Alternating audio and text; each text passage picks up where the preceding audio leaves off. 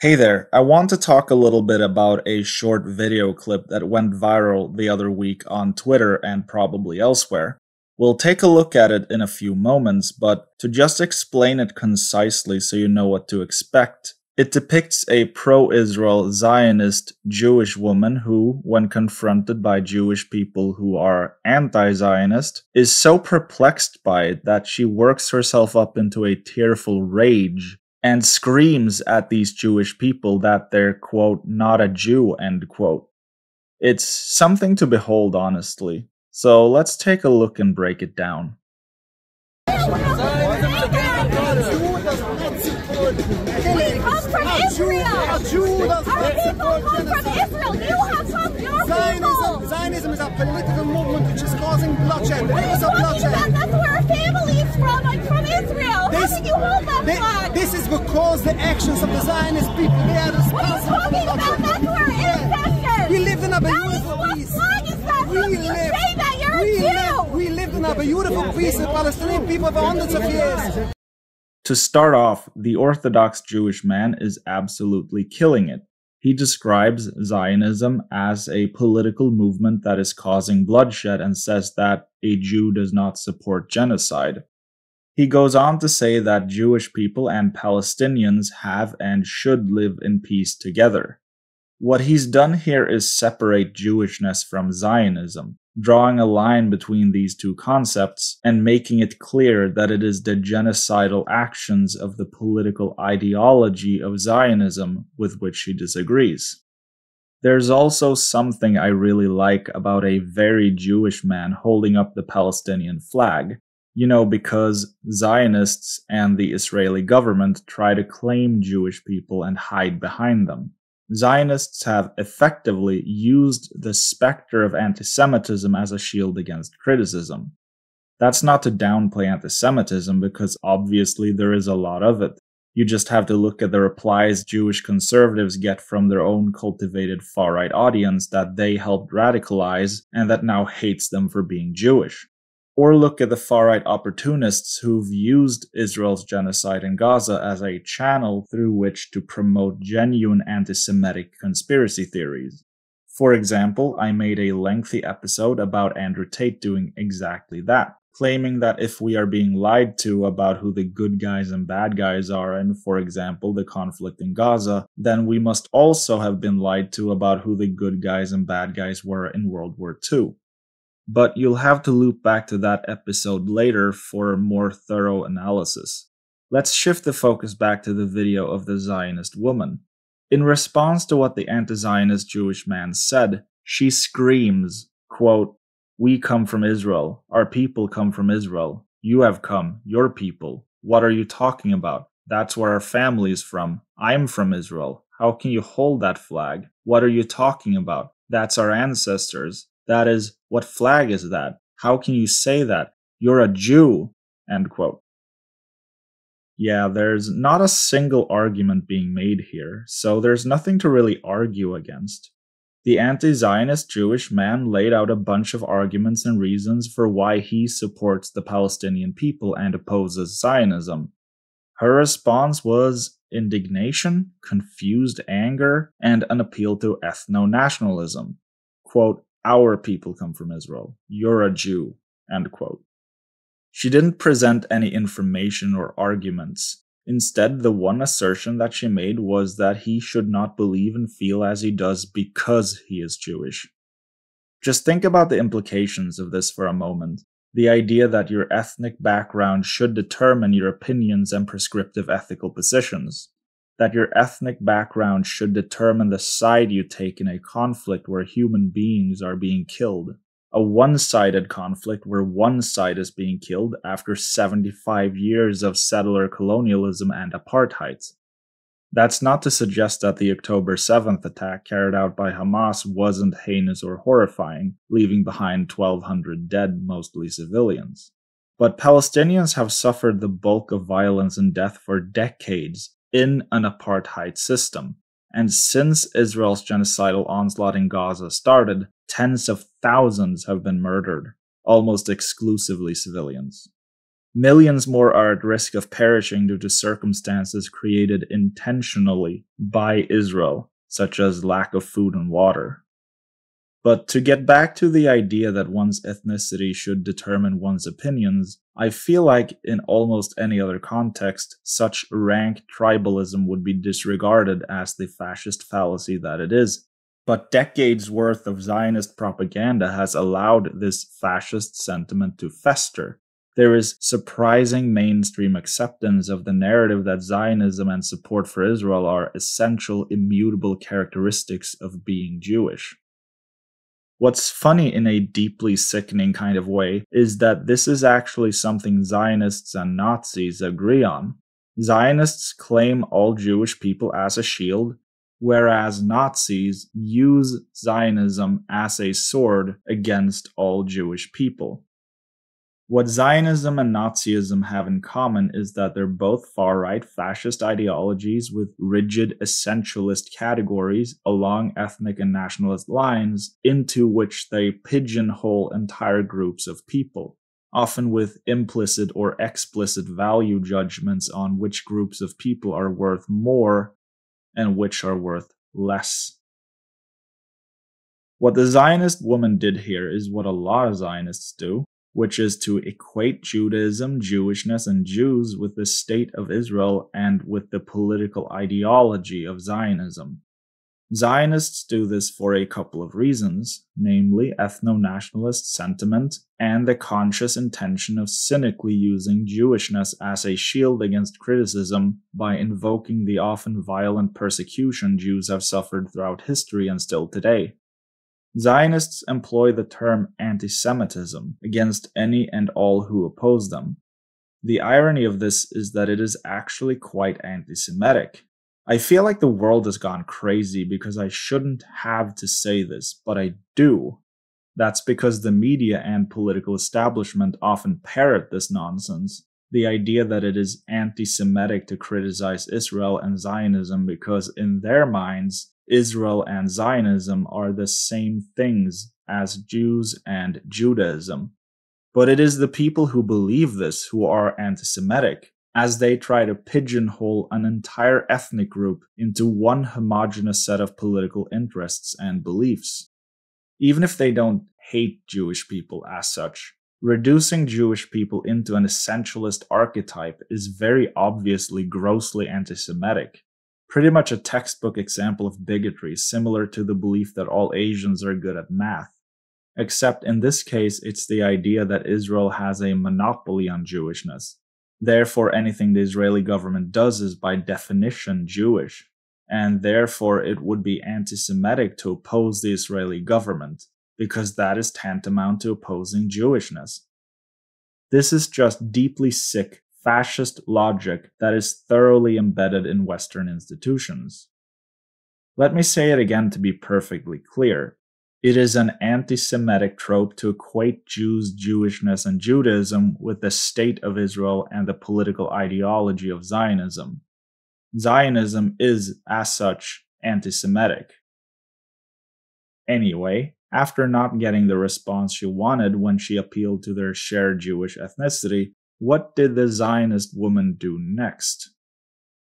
How can you say that you're not a Jew? You're not a Jew! How dare you! When Zionism You're came not a in, Jew! when Just say Zionism that! came in,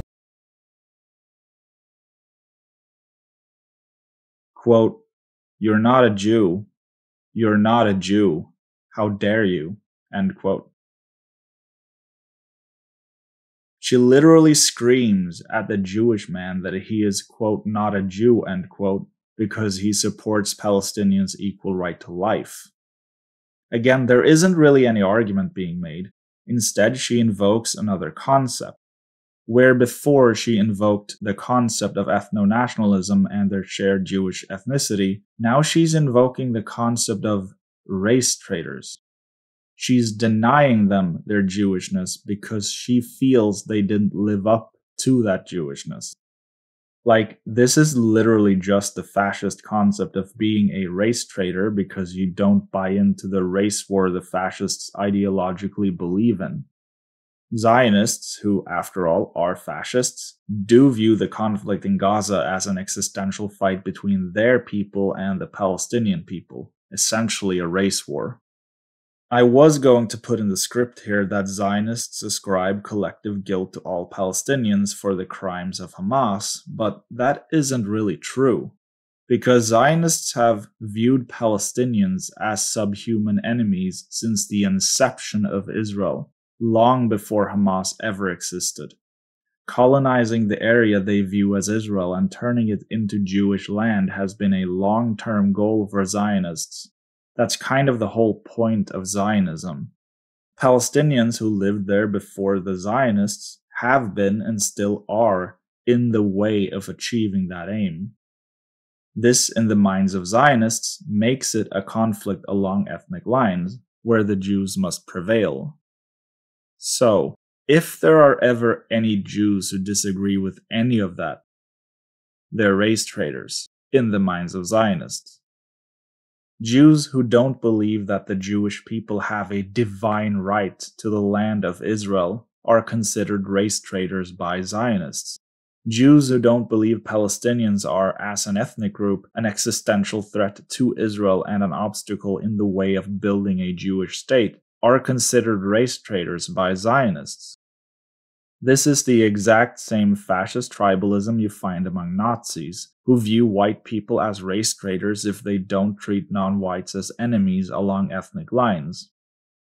I'm not saying the Zionist woman is necessarily consciously choosing to accuse the Jewish men who disagree with her of being race traitors. I think, as is the case for a lot of fascists, this confrontation provoked a strong emotional response because fascists are deeply emotional and irrational, and she is falling back on concepts that feel intuitive to her based on her ideological predilections. In other words, she probably never sat down to rationally consider the concept of race traitors and how to logically apply it in real time. No, this is an intuitive reactionary response that springs forth from the subconscious framework of her conscious ideology. Then again, there are fascists who definitely do sit around and think about race traitors all day long, so who knows? At any rate, she is being anti-Semitic. It is anti-Semitic to equate Jewishness with Zionism and then accuse Jews who disagree with you of being race traitors, or, as she put it, not being Jews. If any Zionists come across this video, and I'm sure they will, and go to the comments to be mad at me for calling a Jewish woman anti-Semitic, just pause for a moment and consider first how badly you will lose that argument. Not just because minorities can, of course, fall prey to bigoted narratives, but because she is literally accusing the Jews who disagree with her of being anti-Semitic. Quote, "How can you say that about our people? You're not a Jew," end quote. The difference is that she's accusing them of being anti-Semitic because they don't meet her standard of being Jewish. In other words, blind support for the State of Israel and adherence to Zionist ideology. Whereas I'm accusing her of being anti-Semitic because she is pigeonholing all Jews into one box and saying any Jewish person outside of that one box is anti-Semitic and, quote, not a Jew, end quote, because they're outside the box.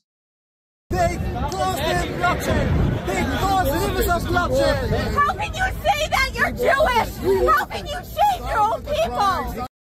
And now we're back to their being Jewish, apparently, but only to once again use that to invoke the fascist concepts of ethnonationalism and race traitors. Quote, "You're Jewish. How can you shame your own people?" End quote. Girl, he's not shaming his own people, because unlike you, he doesn't view Zionism as an essential part of Jewishness. Because, as he explained right at the start when he said, quote, "Zionism is a political movement," end quote, this doesn't really have anything to do with Jewish people, but everything to do with the State of Israel and the Zionist ideology of its government. Who is that Jew? Damn, look how mad she is. We're all Jews here. Yeah, so how are they saying that? Because they believe in Jewish genocide. I don't want that. And the Talmud is not our country like that. That is our country. How dare you say that about our own people? What's wrong with you?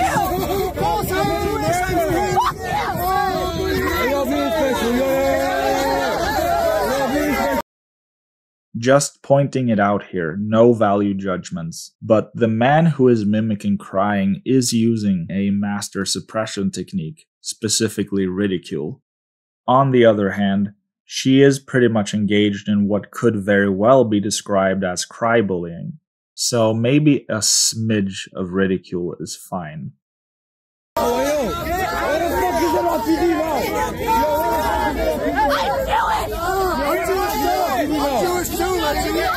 Screaming, "I'm Jewish," to invoke victimhood and imply that disagreement is tantamount to bigotry doesn't really work when you're surrounded by other Jewish people.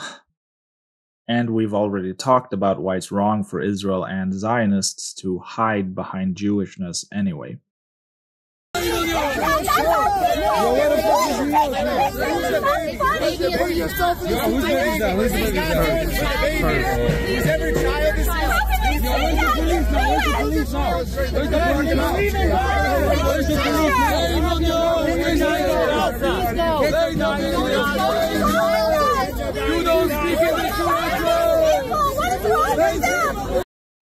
And there it is, the climax of this drama. If a leftist woman made this face, you'd bet your ass that the far-right would use it as a meme for decades to make fun of emotional leftists, especially women. I don't think there is anything wrong with being emotional or reacting emotionally, but it does kind of depend on the circumstances. Screaming yourself to tears because you met Jewish people who aren't Zionists like yourself is not very sympathetic. How are you right like that? Genocide! This is not what Jews stand for! This is not the truth! This is not what Jews stand for! Shame, shame! You guys are monsters! Shame on you!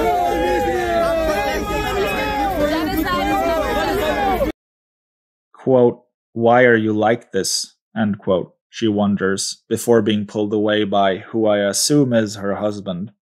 Oh, and there's a little child in the stroller. That's just great. Seeing your mother scream at Jewish people that they're not Jews because they support the Palestinian people's right to exist. Oh boy. I feel like her question is actually quite apt, though. Why are you like this? Why are so many people like this? How can so many people view Palestinian life with such little regard and often outright contempt? How can people react appropriately with horror to the news of 1,200 dead Israelis, but shrug off the thought of tens of thousands of dead Palestinians? How do people so easily fall for dehumanizing narratives and not just accept but even cheer on the carnage we're currently watching unfold in Gaza? Questions for a different video, I'm afraid. For now, I'd like to thank you for watching. Remember to like and subscribe. I am trying to grow the channel, and any help would be greatly appreciated. If you have any thoughts, leave a comment below. And I'll see you in the next episode of Patucation. All right.